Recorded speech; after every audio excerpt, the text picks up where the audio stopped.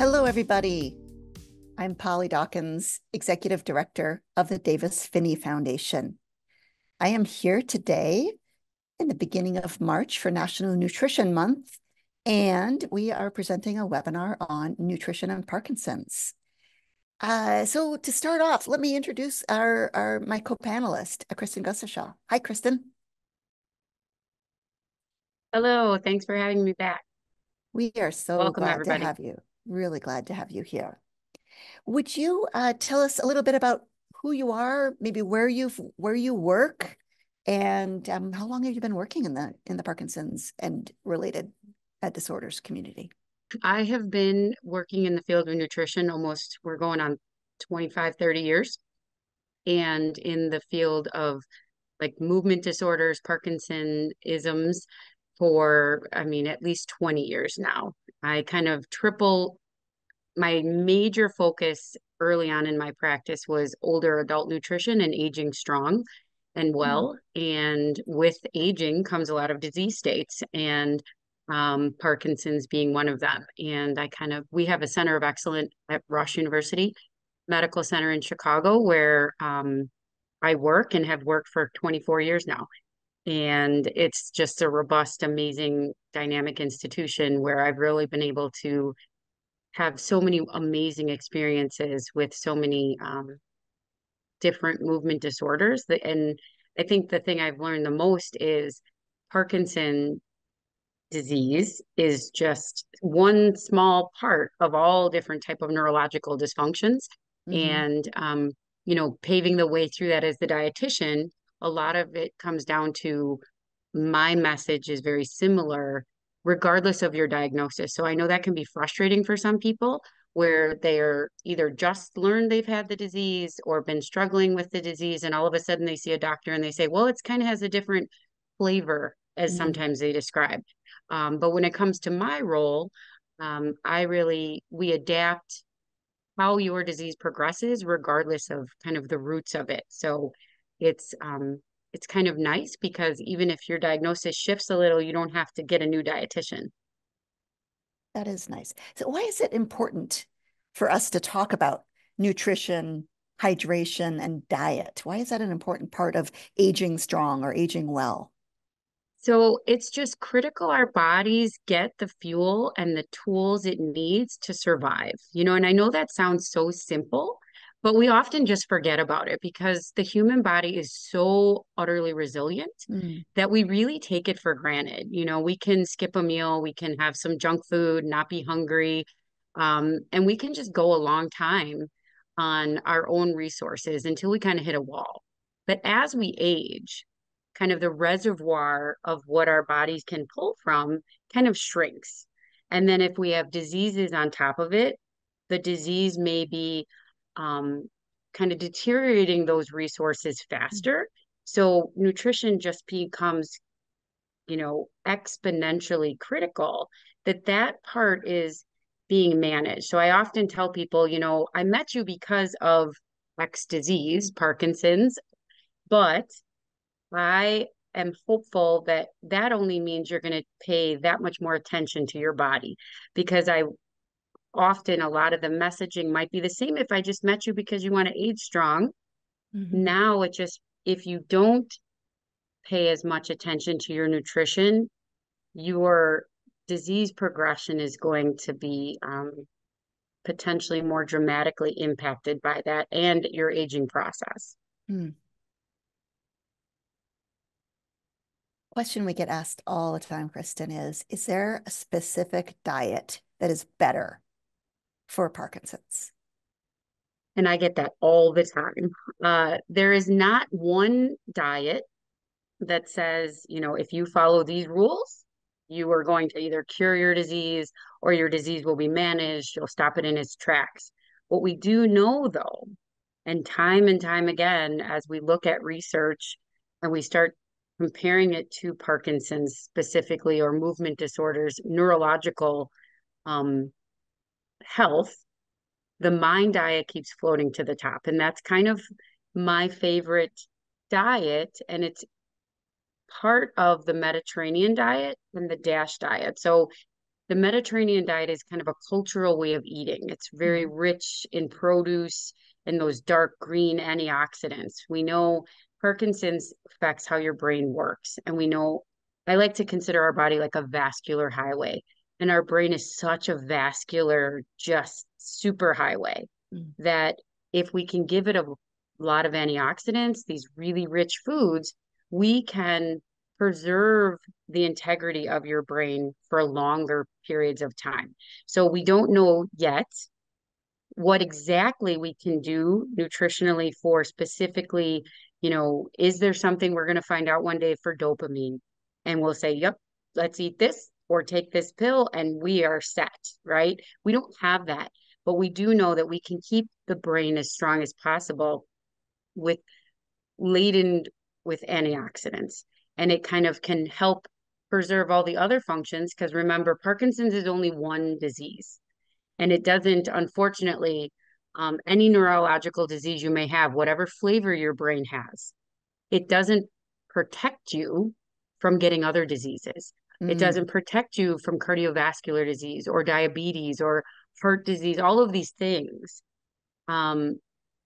So we can really kill two birds or multiple birds, a whole forest, a whole flock of birds with healthy eating. So not only are you going to preserve your brain health, you're going to keep your muscles stronger. And we know when you have this disease, what does it affect? It affects how your muscles work, how your brain thinks, their cognition. And when you look to a dietitian, the brain healthy foods check all those boxes and can really give you such a rich source of kind of foundation to help your body tackle this disease.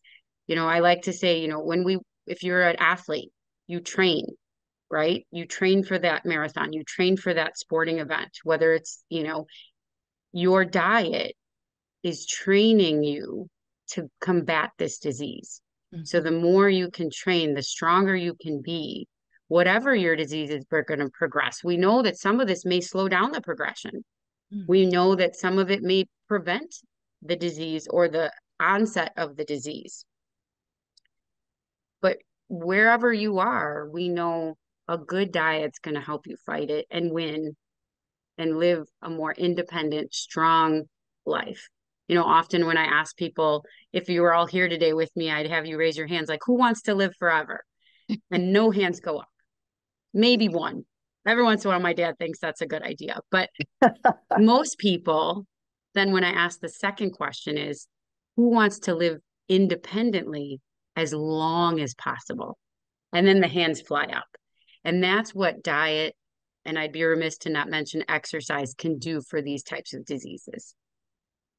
Yeah. So the mind diet, and I don't know if And now would be a time to share that screen, but we can look sure, at, sure. Let's do that. And let's could you say the word and maybe spell the word so we're all hearing it correctly?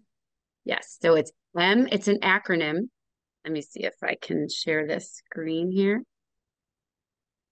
It's an acronym for the Mediterranean Dash Intervention for Neurodegenerative Delay.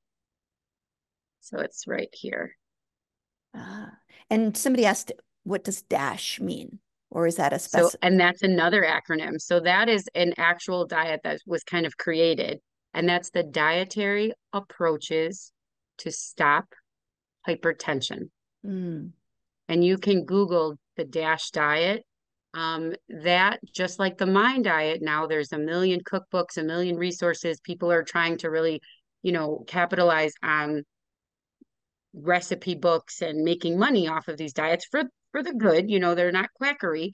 But the NIH, the National Institute of Health, has like a gigantic booklet filled with what the DASH diet components are and like a week or two of recipes and menu planning. So often it's a little bit more than people can handle right away. The Mediterranean diet is a little bit too generic and it doesn't have as much meat. And this is one of the reasons I love the mind diet because it really tells you there's like 10 brain healthy foods that you should incorporate into your diet on a regular basis and 5 that you should try to limit. So every day our brains need whole grains and vegetables of any kind. So it showed that when we looked at it, started with an Alzheimer's population. That's how this diet was kind of like, what can we do to prevent Alzheimer's or slow it down? And since they kind of came up with these 10 to do's and fives to not, now they look at how is this affecting Parkinson's? And sure enough, it's looking beautiful. How is this affecting that vascular highway of cardiovascular disease? It's looking beautiful. And it's not surprising as a dietitian of so many years that when you look at the types of foods the diet suggests are good, it's your dark, beautiful green leafy vegetables. But I love to point out that the Mind Diet showed that people who ate any other vegetable, so about a serving of greens a day, and that's 1 cup. So imagine if you cooked 1 cup of spinach, it barely make a tablespoon. So if you don't like it, you can sneak it in. If you love it, you can get more. And these are kind of like the minimums. So with the green ones, you can add more to your diet. The red ones you don't want to go over. But two things I love about this diet that points out is, I don't think anyone would be shocked as you read this list on the screen. The beans, legumes, dark vegetables, poultry, your skinless chicken breast, berries. But if you look at like the DASH diet, Mediterranean diet, it may say up to like 9 servings of fruits and vegetables a day. So that doesn't mean you shouldn't hit that mark. But this research showed that people who even ate any other vegetable, they didn't isolate potatoes versus a squash. I know in time they'll continue to be able to, kind of flesh that out more. But simply stated, if you ate beans a few times a week, you ate dark green leafies almost every day, and any other veggie of your choice, not fried, you Right. were you kind of fell into this category of neuroprotection. And so that's any other veggie. And then the other thing I love to call out is fish. So when we look at heart guidelines and all of these things, we always say we should get 2 servings of fish a week. And I don't disagree with that. We should all get at least 2 servings of fish. And I don't push a lot of supplements, but if you really don't get any omega-3 fatty acids, that may be a place you'd get a supplement from. But this data even showed 1 serving of fish a week was that powerful. Mm. So when you're going to eat something once a week and get any, significant scientific data around it, it's really saying, look at me, look at me, look at me. I have something good for you. And then I have had questions about people saying, well, can you get too much fish? And then I often point to the Eskimos where the majority of their diet is fish. You can get too much potentially in a supplement form of any of these nutrients. But when you look at the food sources, it's really hard to get too much of any one of these nutrients. And Of then the anything bottom on the what to eat. on of any foods, really, when Any you of look the at Okay. diet, it's really hard to get too much unless you have some sort of metabolic disorder where you have to watch a particular nutrient, but those are super rare. So I always say food first, um, because it comes in its natural package. That's where most scientific research comes from, where we looked at a food, it was doing something, then we extrapolate the nutrients from that food and say what nutrient was doing it. But it's not in the whole food form. So it's kind of taking a data and kind of diluting a little bit, just like an average, so it may have some founded benefit. But I know one of the questions that a lot of people ask in Parkinson's, or any disease really, is supplements. Mhm. What supplements should I take? I hear CoQ10 is amazing. Or do I need, extra vitamin E? How about vitamin C, creatine, like all of these things? And there's no really hardcore data saying your body needs an excess amount of it. With this disease, though, some people may be low in some of the omega-3s or vitamin D specifically. So you want to make sure you're getting adequate amounts, Mhm. calcium, adequate amounts, because bone loss goes along with this disease, as does muscle loss. And when you look at the data between muscle and bone, if you're losing one, you're losing another. So we talk a lot about bone health and where do we get foods to help our bones? We get sources of good sources of calcium, and vitamin D is very poor in all of our food supply. So that's another one where you may have to supplement your vitamin D. Before I go on, it's the butter and margarines, sweets, red meats, and whole fat cheese, not your lower fats necessarily, but your whole fats and fried foods. These are kind of the limiting foods we talk about. Uh, but when it comes to supplements specifically, there's not a specific supplement I say, yep, you got to take it, unless I know you are not getting enough of it. So calcium is often one that people don't get enough of in their diet. Some people with Parkinson's are like they've heard dairy is something we want to limit, and the verdict is still kind of out. And when we look at whey protein, it's so phenomenal for our bone health or our muscle, and it often comes with the calcium. I am a proponent of whey protein with our food, not necessarily having to take more. Super. I Let's kind of jumped through a lot of things. Sorry about that. yeah, let's stop sharing screen, if you will. Yeah. And for those of you in the audience, we will share these resources with you. So if that was too small for you to see, or you couldn't catch it all, which I certainly couldn't, we'll share that resource with you that Kristin shared with us. And we may go back to it. There may be some other points that we want to go back to. So you've touched on a bunch of questions that people have asked. And there is a question that keeps coming up, and it was on your slide, of what to eat. And before we move on, let's just address this topic of wine. It said on there, a small glass, 5 ounces of red wine daily, or grape juice. More is not better. Can you address the red wine topic or wine topic? So that's often one, if you don't drink, you don't need to. There's not enough data saying we absolutely need alcohol in our diet. When we look just again at research with wine or any alcohol, there is some potential for cognitive benefit of this small dose of alcohol. And then when you look at red wine, it actually has those additional polyphenols that are those antioxidants, but in a very small dose. So it's not like a free pass to say, oh, I'm going to drink all this wine and I'm going to protect my brain. Because after about 5 ounces, then it becomes the opposite. It loses its benefit and can be detrimental. So it's really looking at, even when you look at just heart healthy benefits and we look at red wine, there's more research. We used to say 2 drinks for a man, 1 drink for a woman. And more data is kind of saying 1 for everybody. After 1, you're doing it just for like enjoyment versus any sort of health benefit. And, obviously the negative side effects of potentially being, loss of balance. We know that that's an issue. It can be interact with your medication. So you really have to step into the alcohol territory cautiously.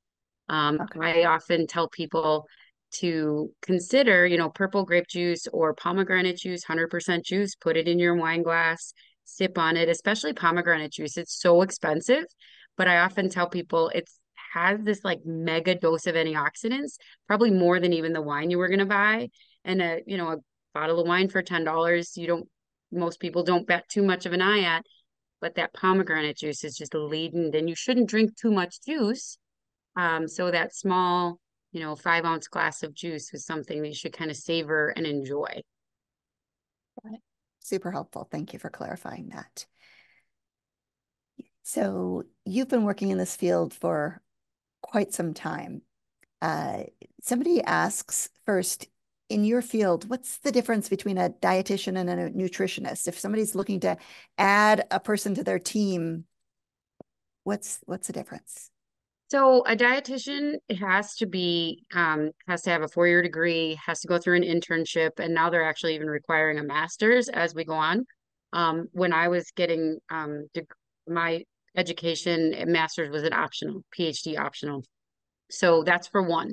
So you have this really deep rooted nutrition knowledge and physiology and all the biochemistry that goes along with what happens in your body. to be a nutritionist, by definition, you have to eat. So everyone on the call today can call themselves a nutritionist. It's just somebody who eats. So you really want to be careful to ask the questions like, what is your background? What is your knowledge? And now life coaches and wellness coaches have become super pop culture. And it's in trainers, they might take a class online of an hour or two, and they get a certificate and they can put all those things on. And it's not saying that they don't know what, have good ideas. But that's the biggest difference, is that educational piece. So always know your source. And we even hear this about physical therapists and things. There's a lot of people who can help you move your body, but a physical therapist or who specializes in Parkinson's and those types of movement disorders is really a game changer to make sure you get paired up with the right person. Wonderful. Thank you. One of the important topics that we can't go on without addressing, and we hear this question. In fact, we did a care partner meetup yesterday, and one of the care partners said, "What do you mean protein and Parkinson's, and protein and Parkinson's medications don't mix? What's that about?" So could we talk a bit about food interactions with Parkinson's medications, and Yes. then specifically protein? And I love this question even more now than when I was a new dietitian in Parkinson's world, because as a new dietitian, if I heard my patients went on Cinnamon or carbidopa, levodopa, it's really the levodopa, there is this drug nutrient potential interaction. And I say potential because early on, I told everybody, oh, read the package, take your medicine, wait 30 minutes, eat. And then if you're going on the other side, eat your meal, wait 2 hours. So thinking always it takes longer for your body to digest a full meal. That's the 2 hour mark. So eat and then wait 2 hours, or the medicine, 30 minutes, and it should be in and out of your gut. However, now as a more seasoned dietitian, there is an entire horizon of spectrum of how that interacts with each individual person. So my biggest comment is make sure you see if your body is interacting with that medication. And if it doesn't interact, just eat freely, because what happens is I have found way too many people over the last few decades who stop simply eating because they can't find that moment. They think they become too nervous, too anxious, and even anxiety can cause, GI discomfort. So take this with a grain of salt. It's a possibility of an intervention that you may have to implement. If you don't have any problem, a lot of people get started on a small dose of those medications, and it's, 3 times a day. It's no big deal. You just eat around it. For other people, they may have to start taking the medicine with a little food, and then they think, oh, it has to be a piece of bread. But even a piece of bread has 3 grams of protein in it. So I say eat freely. And then if they're not seeing the effect, the medicine they were expecting, then before upping the dosage, then maybe finagle how often or when you're doing that medication timing.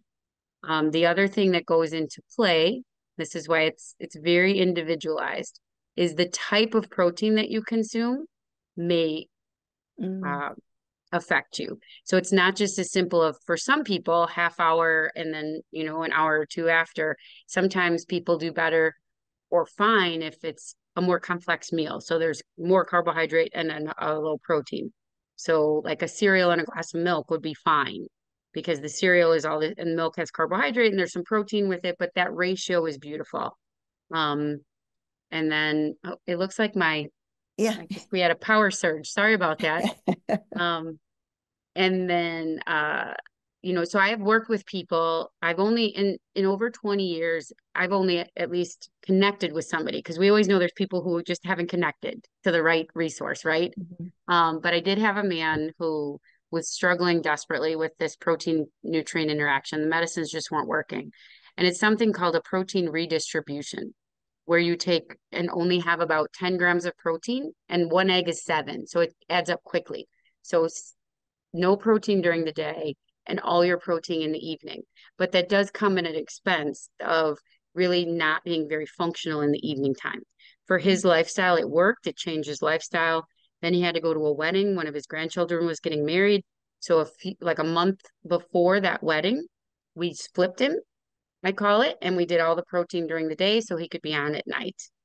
So that's kind of the most extreme case that I've had. And it was beautiful though. I mean, it just saved his life.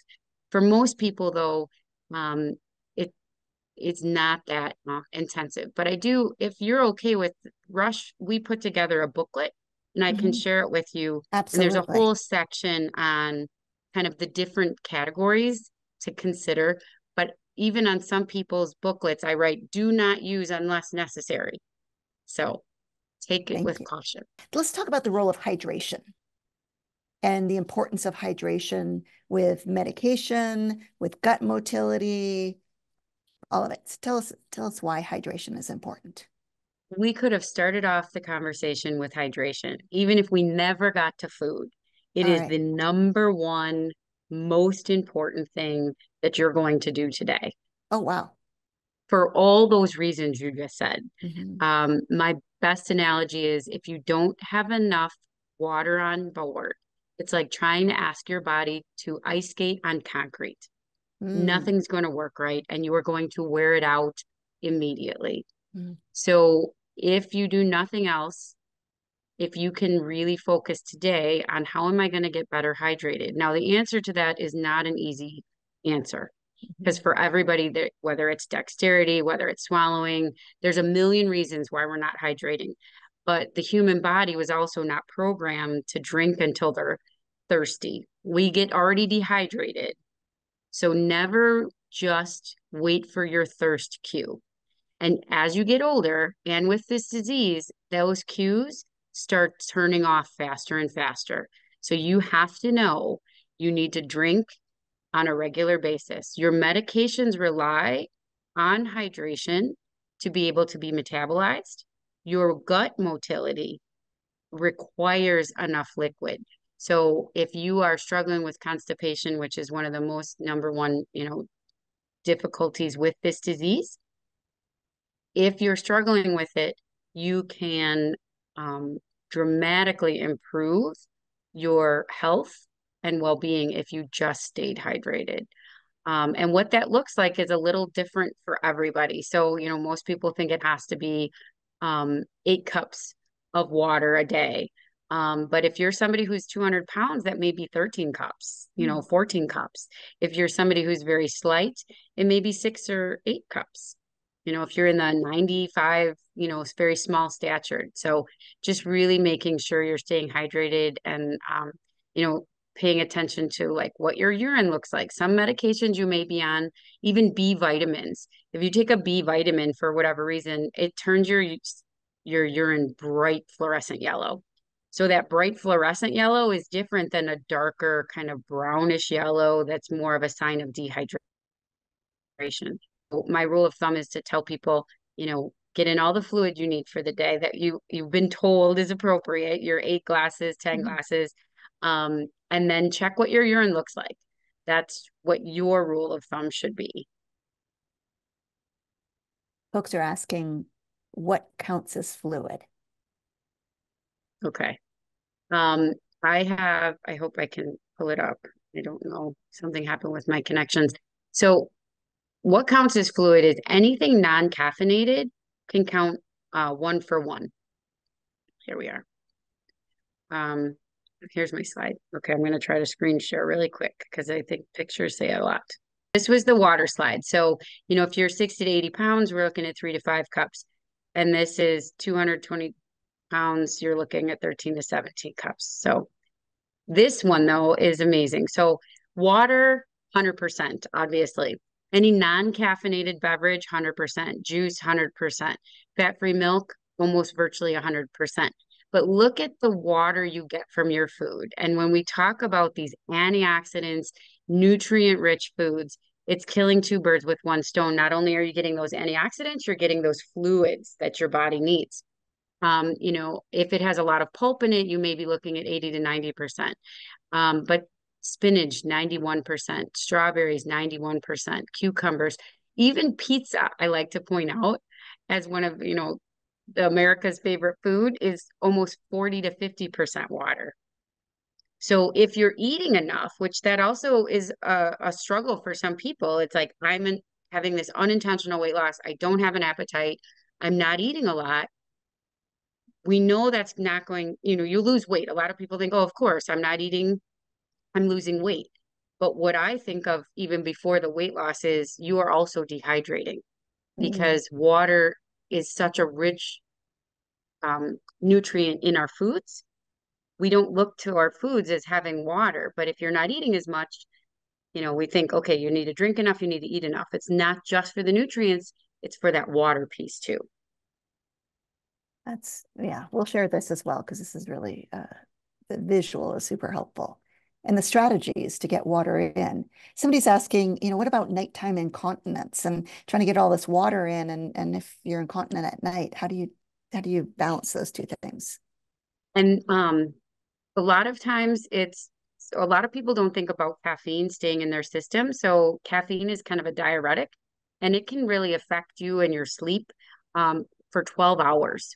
So for one, some people are incontinent no matter what, but some people, if their sleep being disturbed and not getting in that deeper sleep, if you can get into a deeper sleep, you may sleep through needing to go to the bathroom. So if you're in that lighter sleep, you may feel that urge to go and you're up, kind of in that twilight, so you're going to go. Whereas if you got a deep sleep, you won't necessarily have an accident. You'll get through that kind of twilighty need. But beyond that, with true incontinence, um, food is a fabulous way to get a bit of a time released amount of Mm. water.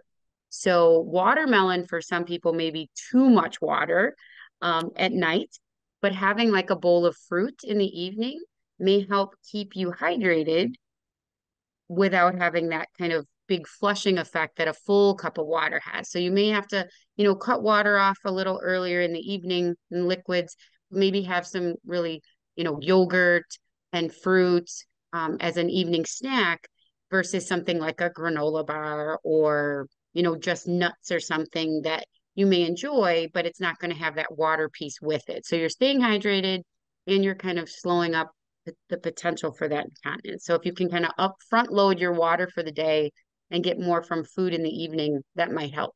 Let's hop into the question about, I've seen some questions about unintentional weight loss and the other side of the coin, weight gain.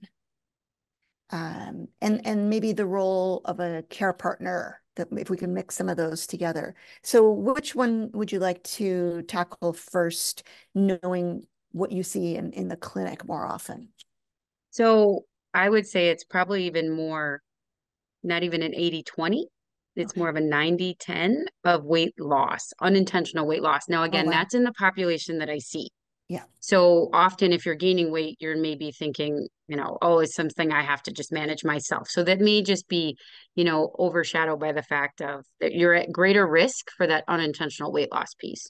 Okay. Um, so that is often what we see with this disease, that you have some sort of phantom unintentional weight loss where you feel like you're eating enough and you're doing the right things, but we're still seeing, your body's just not keeping up. So we have to often start talking about fortified foods and nutrient dense foods. Um, so that I think is much more the case with a lot of people that I end up seeing. Um, and how to supplement, I often I get teased at the clinic in our clinic because I find so many different ways to hide so many nutrients in the smallest amount of bites. That's like what I specialize in, right? Oh, But yeah. if you're overweight or you're gaining weight, we want to do the opposite. So actually that same chart that I showed about all those produce, if you're having a hard time maintaining your weight, if you could look to produce, especially vegetables, and then some fruits as your main source of nutrients, um, that is going to help keep you full. it's going to help kind of manage how much you're eating. On the flip side, if you're losing weight, those are fabulous foods to consume, but now we have to figure out ways to add more calories to them. Mm. So you can use it in both regards. So somebody who's trying to manage their weights, and sugar cravings sometimes become an issue. We're still trying to figure out the biochemistry of if we can help that a little bit. But when your dopamine goes down, your sugar, your body wants more sugar, things like that. Um, to combat that, berries with whipped topping versus, a full strawberry shortcake, or a full bowl of ice cream. How can we do a little dabble of the sweets, but more of the produce on board can help in both regards. But if you're losing weight and you can't stop the weight loss, people are very oftenly shocked, especially care partners. And I think it's even harder for the care partner to kind of let the floodgates go off. We keep saying we need all these healthy foods in our body to help our brain. And um it's very hard to wrap your head around if somebody's losing weight, has no appetite, may have chewing and swallowing problems on board, anything you can get them to eat is a win because Mm. now the unintentional weight loss becomes the primary disease. Everything else is secondary because you won't have a body to help or heal if it keeps losing weight. So, we add in the gravies and the sauces and the ice creams and the full fats and the olive oils. And we try to get as many calories on board as possible. So picking their favorite foods, even though they may not be healthy, we need to get calories into them. That becomes the primary objective. Well, yeah, I can imagine that's a hard. You've been trained your whole life to eat in a particular healthy way, and then all of a sudden to say, doesn't matter. We just gotta eat. Yeah. Yeah. And for care partners, I know they also, we don't want to make them short order cooks. They have to make one meal, but like, I don't want to gain weight. My loved one or whoever I'm taking care of needs to gain weight. So, you know, really looking at how I can make a meal and then take that meal that I'm going to eat and take just maybe one or two more steps to fortify the person who needs the extra calories versus saying, okay, I have to make two different meals. Right. It's like, we're going to have a salad and I may put different components on the end of this salad and different ones on mine idea. So you're not feeling like you're cooking two different meals every single meal. Yeah. Marty mentions in the comment that uh, unintentional weight gain after deep brain stimulation surgery. That is a big shock. And I think clinicians are getting a little better warning people about that. But early on in my practice, people were not at all told. And that is something that can happen. Your body's just working totally different. Even, that not moving, that unintentional movement, you're not burning that energy. So even that one actual physical component of the deep brain stimulator, it can make a huge difference. So Mm-hmm. kind of being prepared for that, having a nutrition plan on board before you have that deep brain stimulator placed, pairing up with a dietitian if you have the ability to is a good idea. And exercise. Very true. And that's what Marty mentions here too. Um, you had mentioned a few things about promoting weight gain. And somebody asks, are there any good snacks that aren't high in protein that promote weight gain? So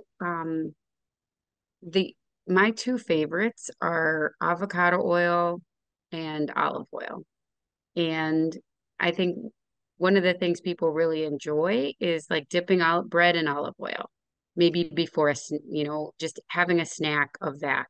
It's not really high in um, protein, Mm-hmm. but anytime if you now more mainstream because of the ketogenic diet, there are things and recipes out there you can find that are called fat bombs. They're like the worst name ever, FAT bombs. And They do have some protein, but mostly it's like a fat, low carb type of little balls, and there's different recipes where it calls for like butter and maple syrup and almond butter, and it's just a whip of a combination of those types of things. So oils are really a great place, and full fat, um, like heavy cream. Anytime you can do some of those types of things, they're Right. not going to be as high in protein. Super. Thanks for that. We've got a bunch of questions. I'm going to sort of go, because we've got 15 minutes left, I'm going to go through a bunch of questions here. And my colleagues will also alert me, I hope, to ones that I may have missed. Let's talk about dairy. Seems to be a controversial topic. Do we do dairy? Do we not do dairy for Parkinson's? Why? Why not? What are your thoughts on this topic? So I am in the camp of dairy is a good thing. However, if you are feeling this is one of those things with the protein nutrient interaction, it may depend on the type of protein. So if you're somebody who's, I have had people where if they avoid dairy protein, their medication doesn't have that interaction. For those people, I say, okay, let's wait on the dairy. When you just look at brain health and dairy, I think that the reviews are too mixed when you look at the research. And the gut benefit of dairy is pretty strong when you look at yogurt and probiotics, prebiotics, those types of things from dairy, and the protein being whey protein. I just think it has too many good benefits, unless, of course, you are having some specific interaction with them. Okay, super. Another question around the role of fiber in the diet. Tell us a little bit about fiber. So fiber does help move our digestive system along. Your gut is such an intricate system that it needs this balance of the types of fibers, the gut bacteria, the water, all of it taken into consideration to help move your bowels while your muscles may or may not be working. And they may work great. One day you could have like a good Parkinson's day for the rest of your body, but your gut could be off, or vice versa. So things like metamucils or those types of fibers, they can cause gas and bloating. And for certain people, it's like a no-no. For other people, it can be helpful. So I say food first. Um, and even like all brand or all brand buds, those types of cereals that are coming in with other nutrients are kind of my first line of defense. And it has to come along with that water piece. Right. Are there other strategies for constipation besides some of these supplements? You said all brand buds. Are there other things? Somebody's asking about green tea. Sydney's asking about green tea for So constipation. teas, warm liquids help with constipation. There's also Senna, which is confused. So there's Senna there's Senna pills, right? But there's a Senna tea, Senna. There's different brands on the market, and that is a nice natural laxative. Mm-hmm. It says to seep for 2 minutes, and I would even that one is something you can seep more or less and get a more robust effect from it. Some people use it, the warmth of the hot tea, but even in the summertime where you just drop the tea bags kind of in a cold water and kind of let it brew up like that can be kind of helpful.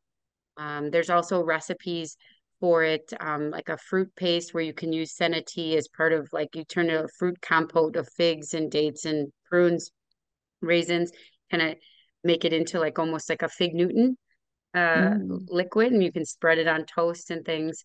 Um, Nopales or cactus is also really natural, good laxative. Papaya enzyme is something that's become more popular lately for people to try.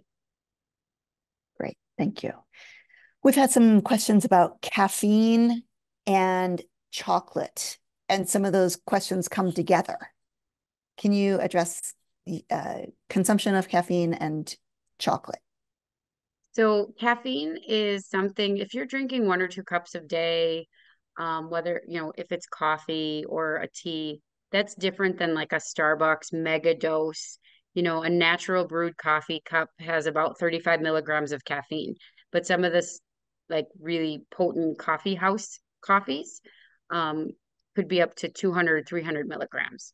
So you really have to kind of see where we're getting. Like 2 cups of coffee is about 70 milligrams total of caffeine. Um, that's not considered too much caffeine. Mm. Caffeine can be very dehydrating. It can be a diuretic. It can make you jittery. So with this disease where your muscles are kind of like confused, we don't want to give them any more reason for you to be confused, or, it can even cause lightheadedness. So we want to watch that we know where the symptoms are coming from and can Mhm. we do anything about it. So it can dehydrate you, can worsen constipation. When it comes to chocolate, uh, same thing. A cheap chocolate's not going to have much caffeine in it probably, but one of those really dark, rich, um, laden antioxidants may have a lot of caffeine in it. So you just kind of have to benchmark it. And when we look at desserts and things, just like the wine, an ounce of dark chocolate is kind of the recommendation, not those gigantic bars of dark chocolate. Not Darn it. necessarily more is not better. Super. Uh, Organic versus non-organic food. If you have the option for organic and you have the stores that sell it and the funds to be able to buy it, is that a benefit or no? So organic is a like kind of a unique word in the nutrition world, because organic is not only based on is something nutritionally more balanced or more powerful. Mm. Organic means the way it's been grown. And in certain particular environments, that food, because it didn't have the natural or the pesticides or herbicides around it, it may have grown under more distress. So it actually may have less nutrient content in it. Mm. But you didn't have the pesticides or the herbicides in it. So it may be that you're, eating cleaner, but nutritional quality of that food may not be that much better. So it's, if I have almost as a dietitian, I feel like haphazard not separating those two out. So nutritionally speaking, it may not be always 100% better for you. If you're looking straight up at vitamins and mineral contents of a particular food. If you're looking at globally, is it better for our world? Yes, organic, and especially 100% organic. They even watch like what kind of fuels the trucks use to get it to and from. So all of that said, we don't know kind of if our environment can affect how the actual diagnosis of the disease or the cause of the disease. Then organic would be fine, but it's not just going to be a slam dunk nutritionally better for you. Thank you. Any, there's a question about chicken and the use of chicken. Is chicken okay in our diets? Yes, I think chicken is okay. Again, Great. good quality chicken. We want to get the best quality we can eat. But again, I have a lot of people who say, oh, if I can't buy organic, I just can't eat it. It's too dangerous for me. And I'm not in that camp. Okay, super. Many questions about psyllium, if I'm pronouncing that correctly. Can you tell us Yes. what is it and why so many questions in our community about psyllium? Well, because that's kind of like that outside source of fiber. What do we do with psyllium? And again, early on, it moves your bowels along. Psyllium fiber is a great source of fiber. We just have to be careful that you're letting your body talk to you, and then it's not causing problems if you start to become more constipated. And is this something that one of our audience members should talk with their dietitian about or talk with their doctor about if they're wanting to introduce something like that into their diet? I think so. I mean, I always think it's a good idea to talk to your physician if you don't have one accessible to you. You know, I say, if you're going to first ask yourself, can I get more fiber from my food? If not, then if I am going to the bathroom, then maybe I really need to get it from like the Metamucils, and those are like the psyllium type products. But is there any foods that I can incorporate? Because that's going to give me more than just one thing, more than Got it. just the fiber in my diet. Super. This hour is going by so I quickly, and our know. audience has so many questions. You just have so much knowledge here. I want to ask you, Kristin, what have I not asked you about that you really feel like our community should know as we're closing down this hour? I think one of the things that we didn't probably talk about is actually how do I do it? Like, how do I implement it? Like, I have so many doctor's appointments. I have so many things to do. How do I, get in these meals that you're telling me I should be eating? Because Hmm. sometimes food is like the last thing on my mind, whether it's physically because I can't get it, or I have so many things to go. So, really looking at your kitchen or your cupboards, looking at how can I make meal preparation as easy as possible for myself. Even like simple things like an apple slicer, one of these little guys. There's this one where, and I think my screen is, It's a little oh, blurry, but whoops, yeah, there. I'm Bye-bye. trying to unblur my background. Oh, Okay. there you go. So there's this one, and then there's this one. These are apple slicers, right? I know this sounds silly, but making your life easier will make your nutritional health better. Finding different ways to be able to, eat more efficiently, whether it's because you had a chewing problem or not, it's hard to get people to find the time to eat right. Like a potato masher, whether it's just for potatoes or it's other things, this is great for guacamole. This little thing, I know it sounds trivial, but even if you can open up jars, if you can take 5 less seconds to open up a jar with this, turning the top, having some of these quick things, and easy to clean. We talk about Hmm. blenders and food processors, but the more simple strategies can really go like miles. Even if you're cutting up somebody else's food, using one of these are often for nuts, we think, but it can chop meat too, or getting different types of little tools in the kitchen can really go a long way, but they have to be easy to clean. Yeah. You have to have somewhere to store them, or you'll spend way too much money on them and never use them. You know what? I would love to come back with you and do a short segment. Not, it doesn't have to be a full hour on these hacks, if you will, for Yeah, getting food, eating, and maybe we could do that at a future date and send that to our community. I I love that. you I love that too. Super. Thank you everybody for being here. Thank you, Kristin, especially for your wealth of knowledge, your commitment to our community, your commitment to helping us age strong and well. And we hope to have you back again.